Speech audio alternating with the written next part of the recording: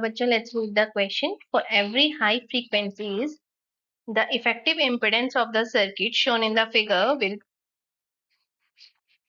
बच्चों, here our key concept is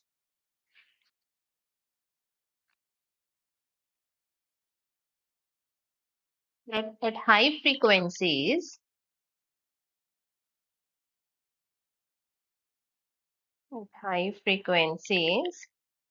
inductor act as open circuit and capacitor as short circuit.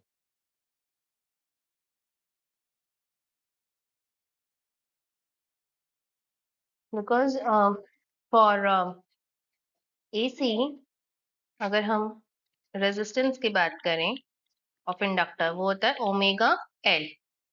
And अगर आपके पास frequency high है, for high frequency XL will be large and एक्ससी would be low, very low. तो इसका मतलब capacitor जो है it will act as a short circuit. सो अगर हम इसका इक्विवेलेंट सर्किट बनाएं तो वो क्या होगा? देखिए यहाँ पर आपके पास रेजिस्टेंस है 1 ओम। After that it is capacitor जो कि शॉर्ट सर्किट का काम करेगा, that means just like a wire. And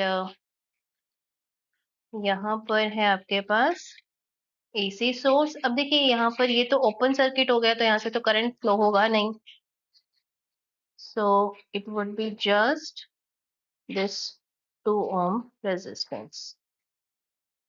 तो ये दोनों क्या है, सीरीज में है, तो टोटल रेजिस्टेंस हो गया 1 + 2 that is 3 Om, 3 ohm resistance.